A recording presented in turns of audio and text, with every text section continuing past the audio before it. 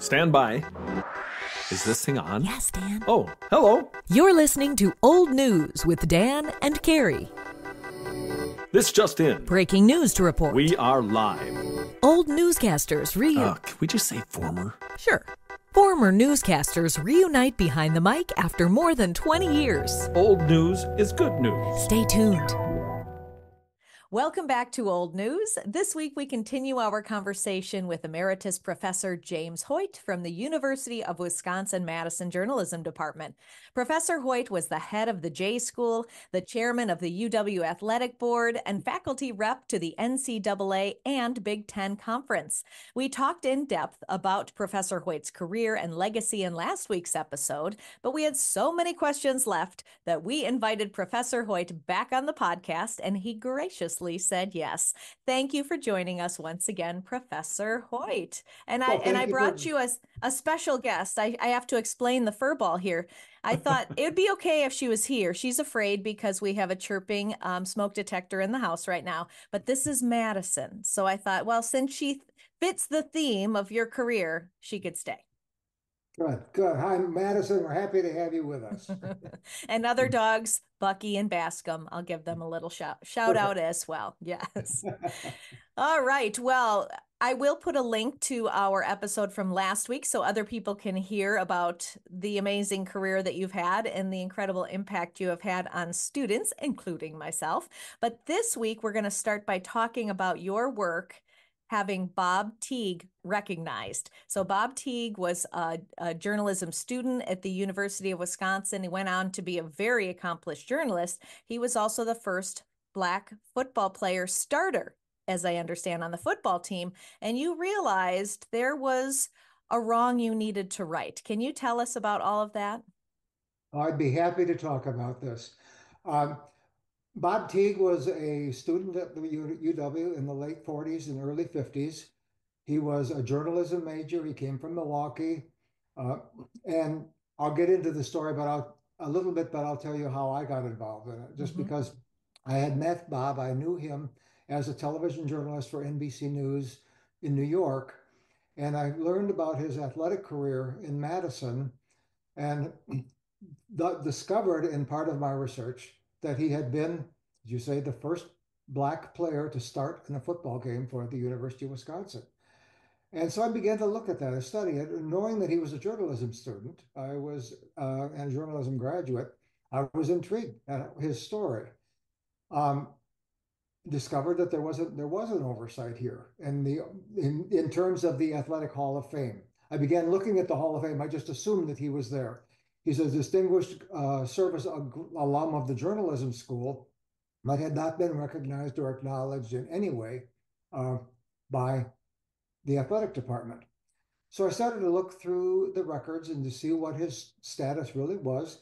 He had been a recruited student athlete, had come here in the late 40s, as I said, and sat on the bench. He played for the junior varsity team and didn't play. There was a coach who was reluctant or unwilling to let him play.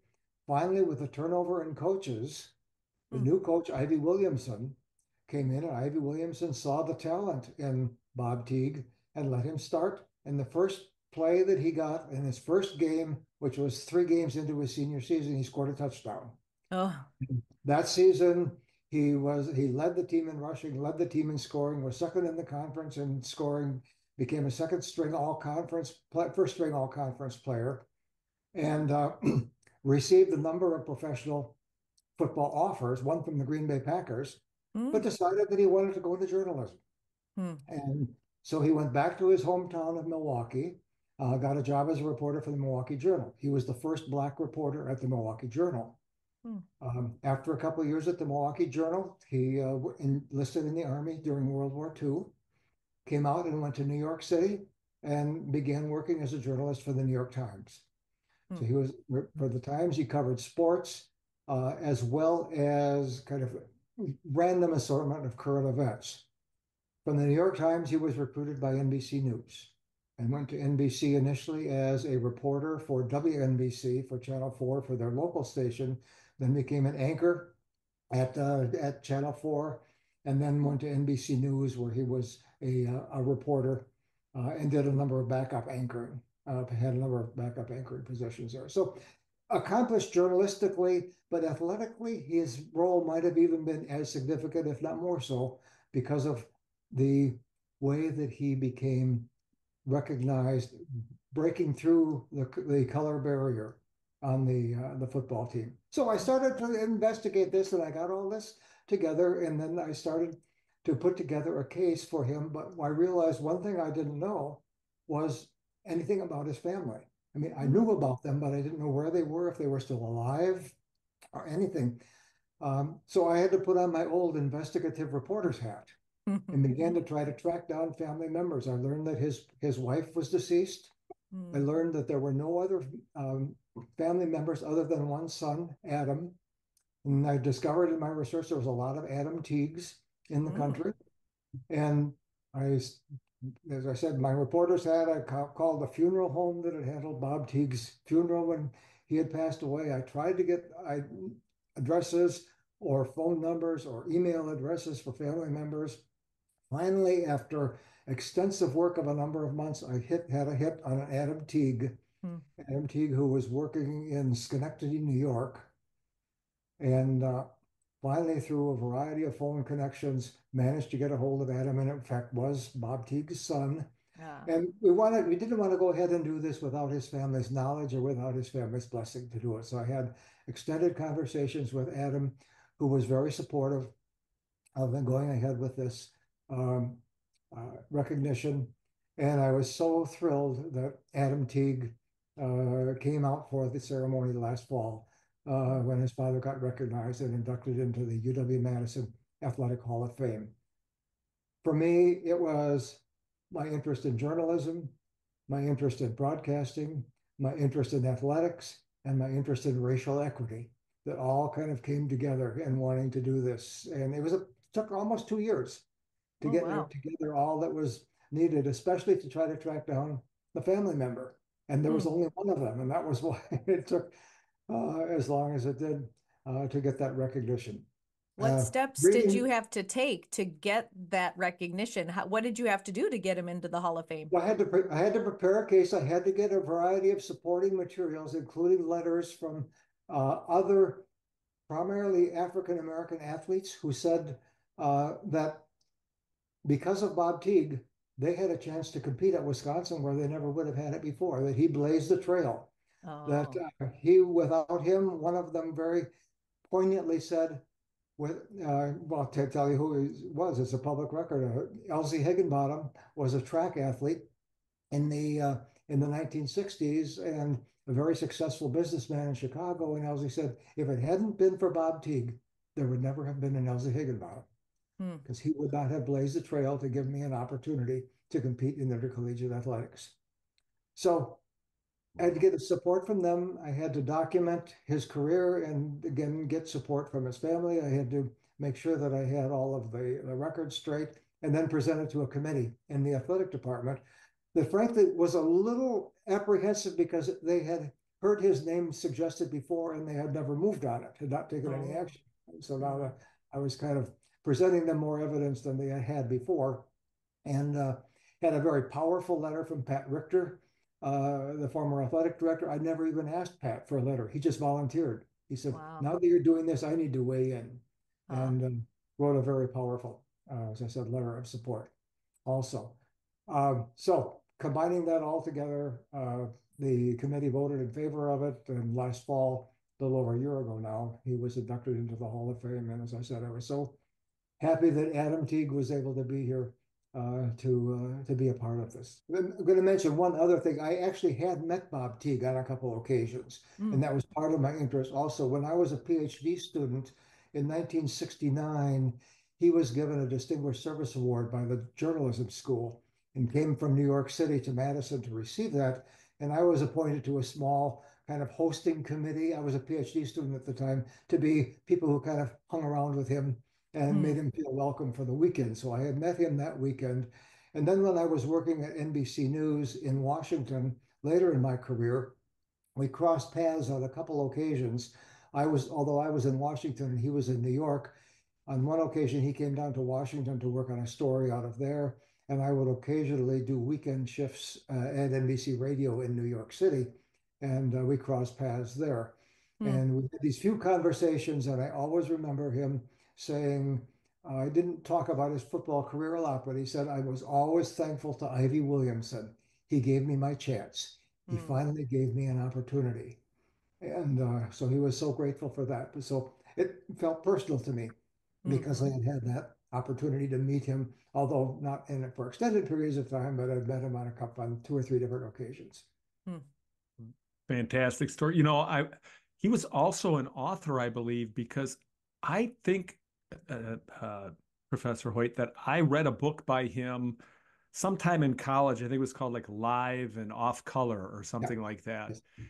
And it was an inspiring, it kind of actually was one of the reasons that I decided to go into journalism Hmm. because of that book I read by Bob Teague. Yeah. Because he really, I remember this book because it really described working out in the field and being a reporter and, also the challenges that he had as a person of color out there. So it was a really good book. I remember. I think he had a couple of books, didn't he? Yeah, yes, he did. That was about his second or third book, and he was very forthcoming. He was very direct, and I'll refer to that again in just a moment. But this first book, which I love and I reread again just last year, was a book called "Letters to a Black Boy," and it was written in Yeah. the form of letters to his son, to Adam. So Adam, who Yeah. was here, Oh, it yeah. was written, and it wasn't written in kind of a negative way. It was kind of just, I'm telling my son things that I had to live through, things that I Right. had to go through so that he can understand and appreciate the Hmm. life that I lived. But back to the live and off color, the one story that stands out to me as evidence of what he would have to had to put up with working at NBC News at those during that time. He tells a story about how he was asked to serve on a panel for Meet the Press on a Yeah. Sunday morning Meet the Press program. And he hadn't, that was new to him. He hadn't been asked before. And so the moderator of Meet the Press asked him if he would do it. And said, we're having as our guest is a black civil rights leader, Ralph Farmer, as the guest. And Bob Teague listened to him and he said, okay, I'll tell you what, I'll do it under one condition.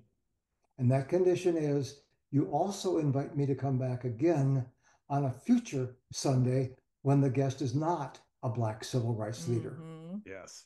I remember And that story. the moderator said to him, well, then forget it. Yeah. Oh, wow. So he experienced at the highest levels of our profession, he experienced that kind of racist Hmm. Yep. response. Well, just today I was reading an article, I think it was from the New York Times about him, and they were saying that he was always sent out in the protests because they thought that he would just be invincible being a black journalist. It's like you go out in that, and he always got sent out to these situations that might have been deemed dangerous for the white reporters. Yep. And he talked about that Hmm. Yep. a number of times. And he was happy to do it and he did it well, but he also resented it a little bit that Hmm. he was kind of being put in a position that other reporters wouldn't necessarily be put in, that he could Hmm. take advantage of that. So last year, September 15th was the day that he was inducted. Adam was there. Yes. And what kind of things did Adam tell you being there honoring his father 10 years He after was he had died? Yeah, Adam, unlike his father, was not a man of many words, but Mm, he said that I think the thing that I took away from my conversations with him, he said, my dad was not bitter. mm, He wasn't bitter because of this. He just considered it a challenge and something that he needed to do for himself and for the entire. It made broadcast journalism better that he stood up and took those positions. And he said two or three occasions, he said he was not a bitter person. He didn't hold grudges, but he just plowed forward and said that this is my role to do this and to do this well. Fantastic. I mean, uh, did you take that as, part, you were able to kind of get the the machine rolling on getting him into the Hall of Fame.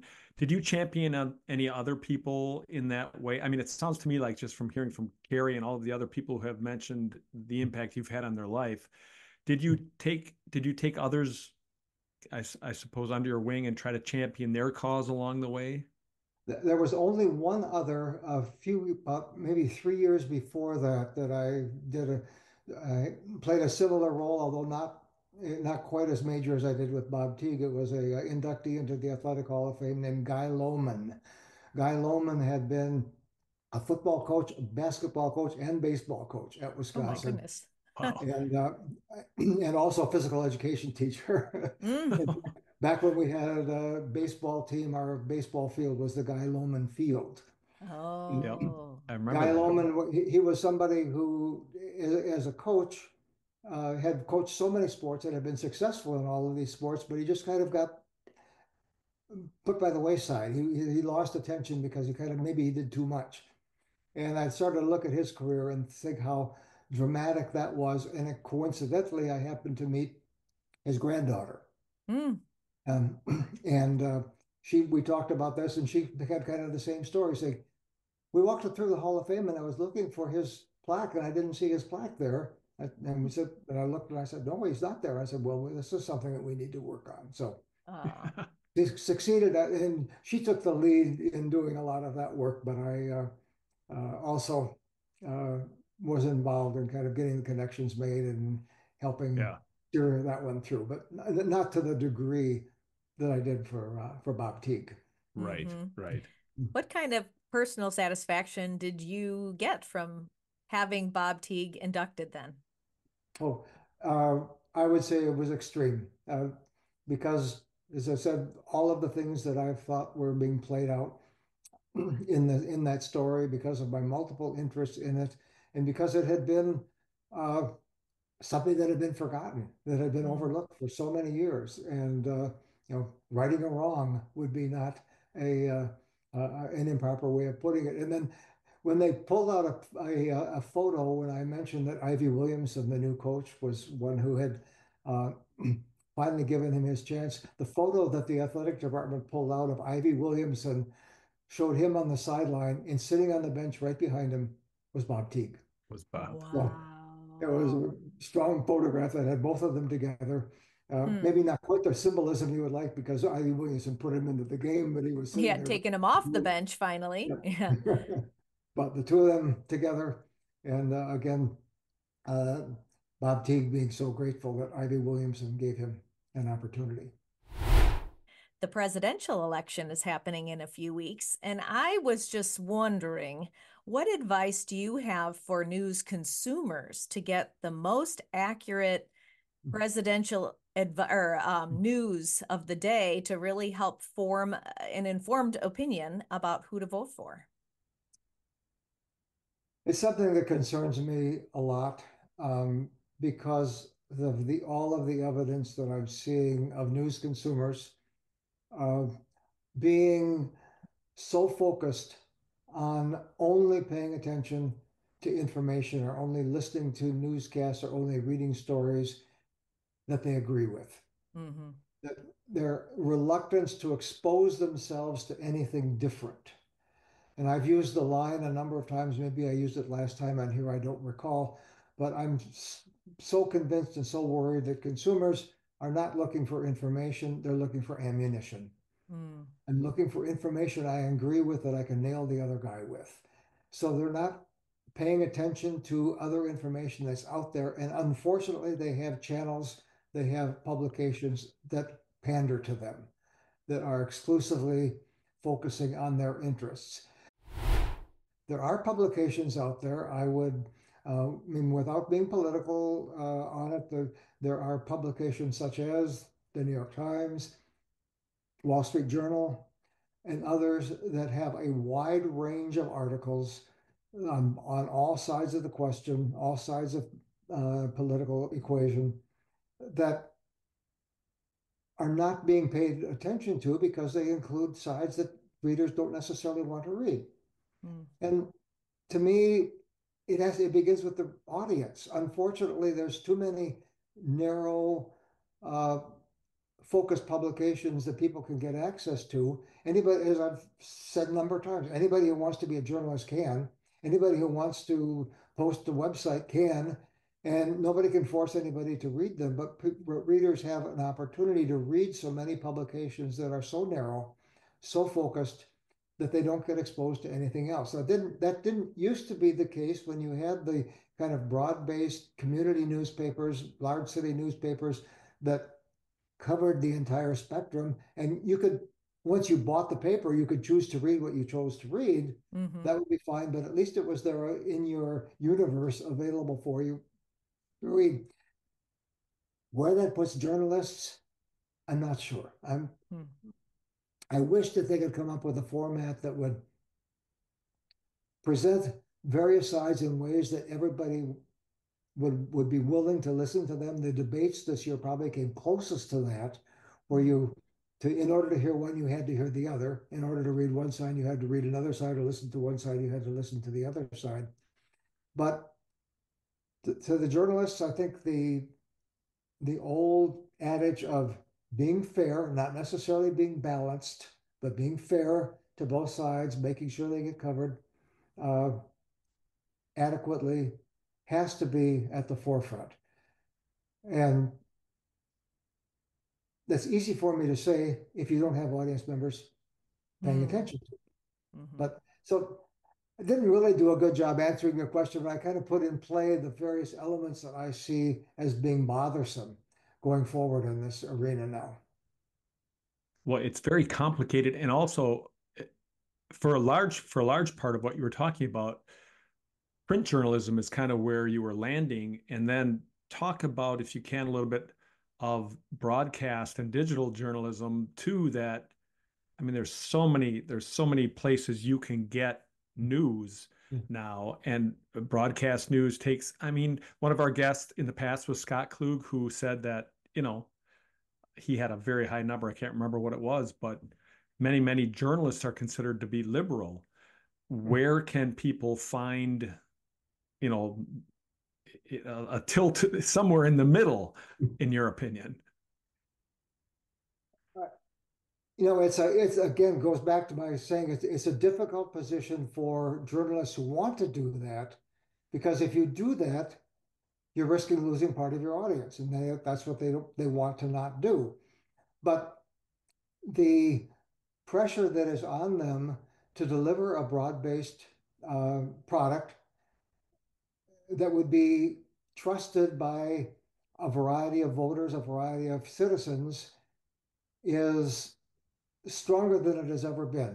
And if somebody knew the answer to it, I think he would be doing it right now.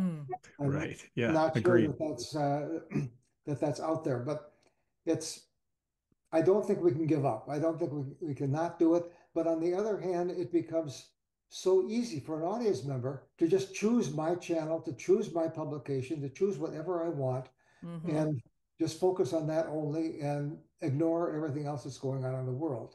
I also think there is a problem in journalism, and that is the kind of false equivalency, that if we say something positive about candidate A, then we have to say something positive about candidate B.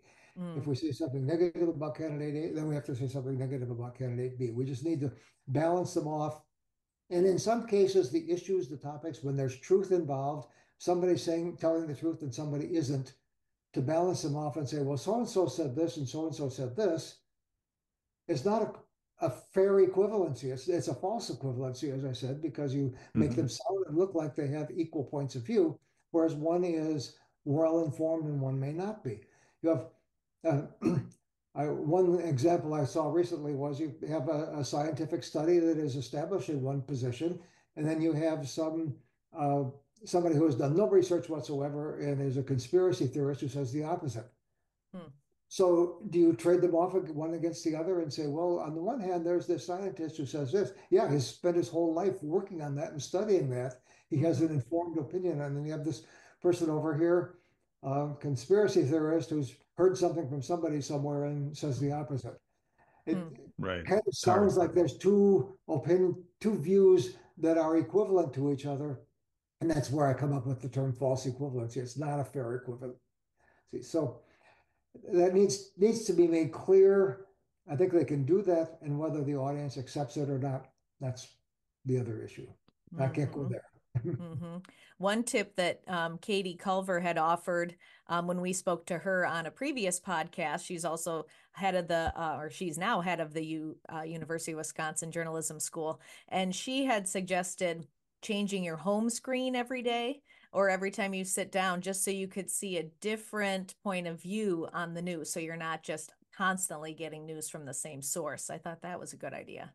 That's a wonderful idea. I hadn't heard that before. She hadn't mentioned that to me. I think that would be something that would have be a win-win all the way. Mm-hmm. I don't know how many people will actually do it, Right. Right. but Yeah. yes. But good food for thought. Good food Yeah. for thought. What about political advertising? I know Dan and I have lamented off podcasts like, oh my gosh, we're so tired of watching political ads and getting all the mailers just slamming each other. Does any good come out of all of those negative ads?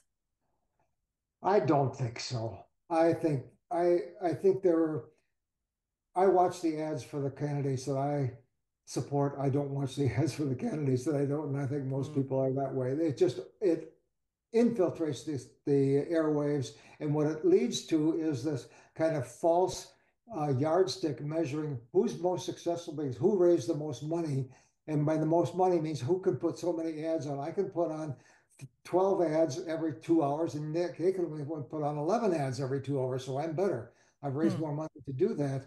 I don't mhm, think it contributes anything to the overall election information, mm, but it does raise the risk of a repeated falsity gets repeated and repeated and repeated and repeated and repeated, mhm, and some can start to believe false information that we're on either side of the political spectrum when it just gets repeated that much. But there's bottom line is there's nothing they can do about it.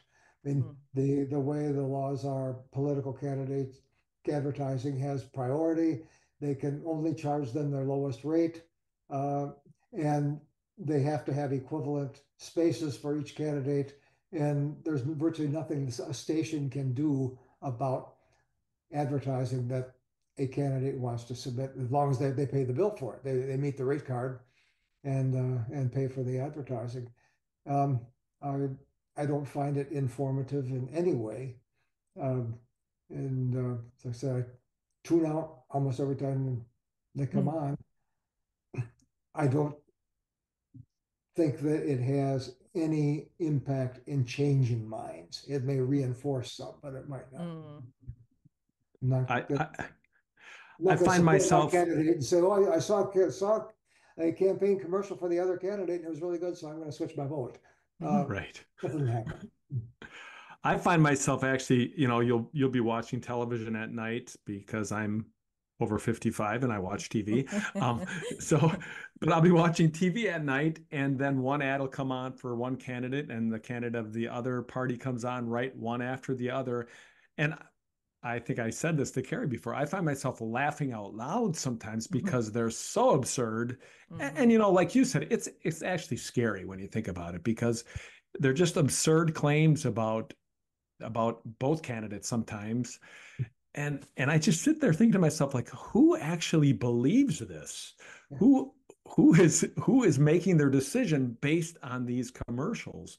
But I think it's kind of that whole numbingness, it just numbs people and numbs people. And then there must be some psychology behind it that sooner or later, just the negative feelings you get from a certain advertisement might have some impact on the way you vote when you're in the polling place. Because why else would they do it? Yeah. I don't think we'll know the answer until after the election when the research gets Right, done about right. it. But yeah, they sure are getting good at making horrible negative commercials, aren't they? Wow. All mhm. the video effects to make everybody look like a criminal. Uh, Right. All right. Well, now I'd like to totally switch gears to something you worked on in the 70s. In the 70s, you served on the Wisconsin Supreme Court's Committee on Cameras in the Courtroom. How did you get involved with that, and why did you get involved? Well, it was a significant public issue at the time when the assumption was that cameras were not involved in permitted in courtrooms. Like there was only one state or two states, Florida and Colorado, that even had some exceptions that you could permit cameras in courtrooms. So the assumption was cameras are not compatible with free trials. And some states began to question that. Wisconsin was involved in that. And I had done some research on the effects of being televised. The concern was that witnesses would not remember correctly, their memories would be distorted, they might grandstand before the cameras, that the presence of the camera in the courtroom would have a negative effect on justice. And there was no evidence one way or the other. It was just kind of an assumption. And for the most part, judges and attorneys agreed that that was probably the case, and journalists disagreed. There was a variety of groups in a variety of states that were trying to get it put in the public agenda. Fortunately, Wisconsin happened to be one of the leaders in that area. A group I think it was the Milwaukee Junior Bar Association, kind of got the ball rolling, put together an ad hoc group in Milwaukee of a couple attorneys, a couple judges, and a couple journalists, and then expanded to be a statewide organization. And I had a call from one of the justices on the Supreme Court, Shirley Abrahamson, knowing that I had done some research on the topic, if I would be willing to be a party to this committee, the Wisconsin Committee on Courtroom Cameras, to review the status of it and to make recommendations if we thought appropriate for what the state might do. Well, the Chief Justice, Bruce Bylfuss, at the time appointed me to this committee. And we did a very extensive job for more than a year, about a year and a half in Wisconsin, holding hearings around the state, talking to judges, talking to defense attorneys, talking to prosecutors, talking to journalists. And it turned out that for the most part, they were fearing the unknown. They were afraid of something that nobody had experienced. Like everybody knows that witnesses are going to grandstand if there's a camera on. Well, how do we know that? They're performing for the judge, or they're performing for the jury. They're not performing for the camera. So we decided to take a poll of judges, as I said, and attorneys and journalists, and had some very strong support for it.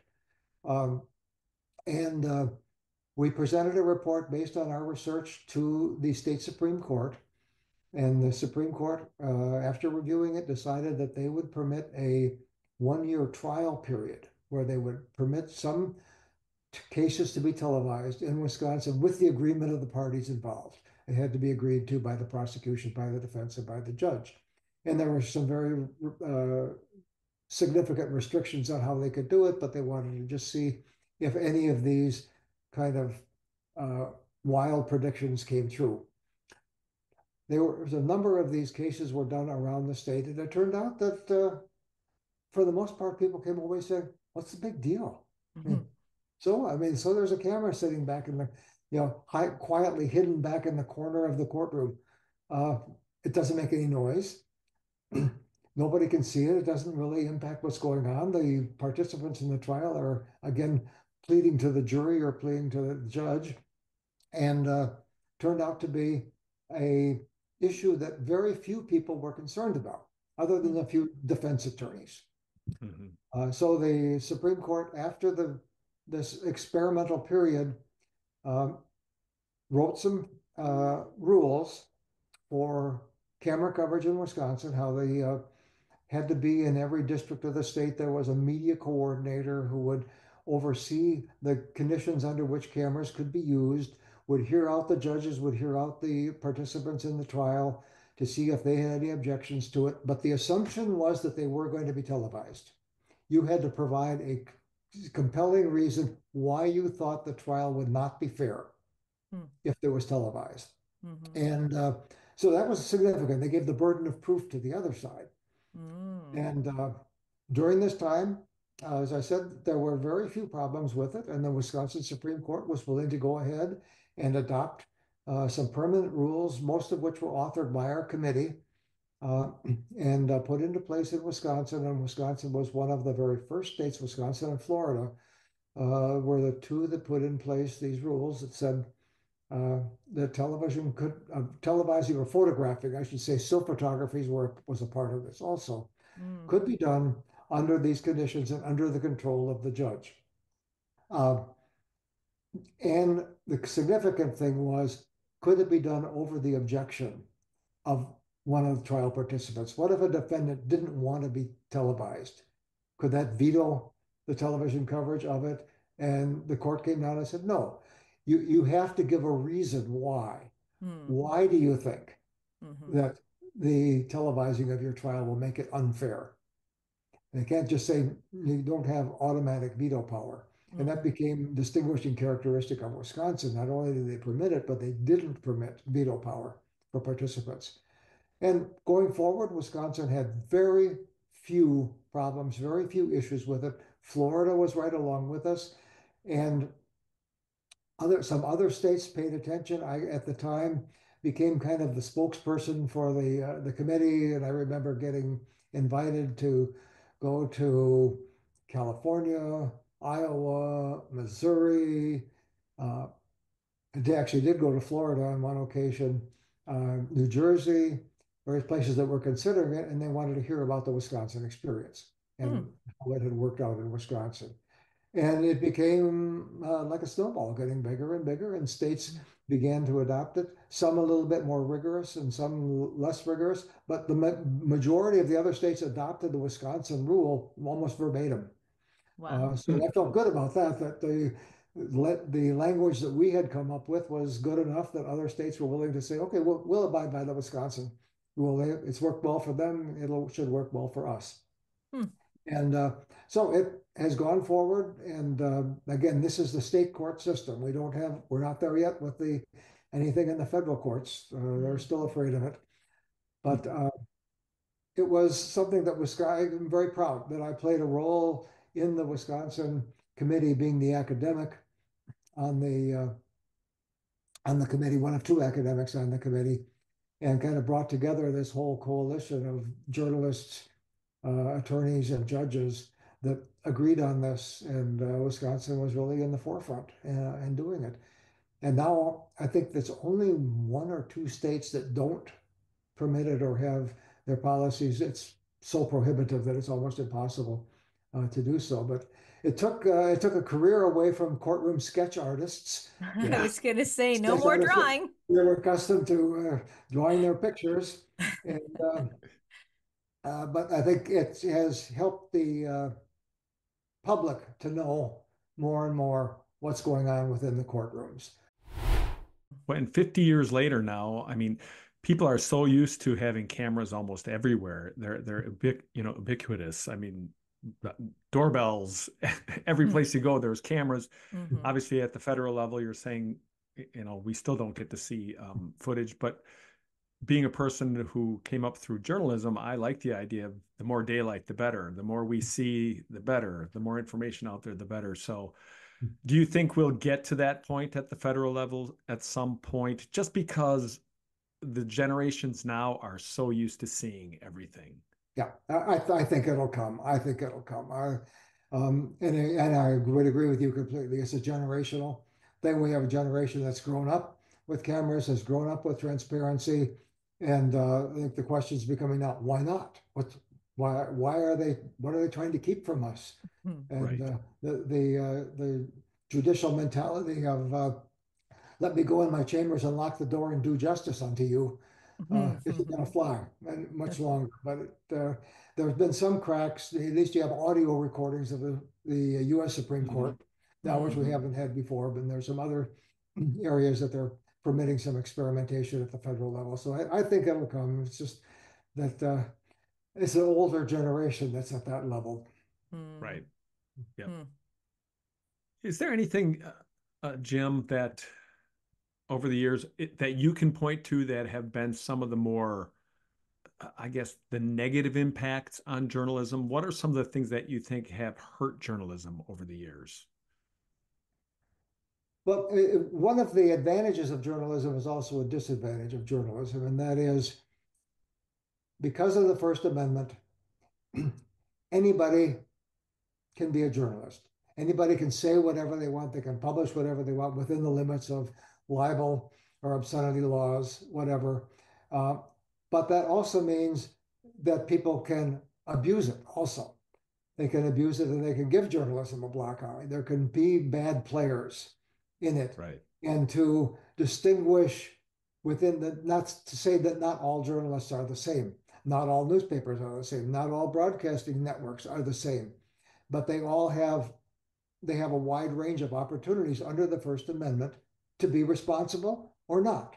I remember one of the very well-known First Amendment lawyers, Floyd Abrams, always said the freedom of the press, the First Amendment gives you the right to be irresponsible. Mm-hmm. Not to say you should be irresponsible, but gives you the right to be irresponsible if you choose to do so. And if you do so, you might suffer the consequences of it. But you need to have that right. You can't shut it down before you do that. Sure. So that I think that's my issue would be both the positive also becomes a negative if you look at it, gives you the opportunity to do bad journalism. Mm-hmm. Yeah, that's a great point. I mean, it's like anything, too much of a good thing can be a bad thing. Yes, I think that plays. Right. Yeah. What did you teach students about being an ethical journalist? What are some tools you put in their pockets, if you will? To always understand understand why you're doing the story and understand where the story comes from and who's affected by the story. I guess that would be it. Make sure that the information is accurate, make sure that it is thorough, make sure that it is out there so that people can understand the story and not to be persuaded by people who might be afraid of it, who might be offended by it, but to just, or by, add one more to it, or by advertisers who might not like the story, who might be offended by a story that they may not agree with. But to be able to do that, to have the freedom to do that, and to disclose what you're doing and why you're doing it. There's no reason to not be fully transparent if you're a journalist, I would say. There was a period a while back when there was a push for local news councils, local news organizations within communities that had community leaders, journalists, educators who would get together and they would review the performance of local media and kind of give them feedback and say, here's what we think went well, here's what didn't well, and here's a suggestion of what you might want to do. Just kind of a consortium of local people who were interested and involved in it. It ran its course and then it kind of disappeared. But just the idea of being able to interact with a journalist, to be able to be a part of the community, to be involved with what's going on, and to kind of take that into account when you're deciding which stories to tell and how to tell them. Well, to a great extent, social media allows people to do that now in terms of, interacting with the people who are telling the stories. And sometimes it's, I imagine, overwhelming. Yeah. Yeah. I don't know of where that, I know that's been tried, but I don't know a lot of details about it. But I think it's a wonderful idea Yeah. to engage in that kind of interaction with an audience or a potential audience to do so. I mean, in general, you have been part of journalism for, some of the most tumultuous years for journalism, from the 60s to the 70s, the 80s to 90s, and then, having an impact on all of these people who went out and did journalism then. I mean, that's got to feel, and I know you're a humble person, but that has to make you feel good that you've at least had a hand in hopefully guiding people to be those good journalists. Well, clearly that's been my goal all along, is to steer them in the right direction, give them the right sense of values, make sure they know the skills they need to have, both in terms of reporting, writing, and presenting it clearly, and telling good stories, and to see students that I have worked with succeed in doing that and to have wonderful careers, to earn recognition is something that just continues to be one of the most positive things in my life as a old retiree. Well, Professor Hoyt, thank you so much for joining us once again on Old News with Dan and Carrie. We truly appreciate it.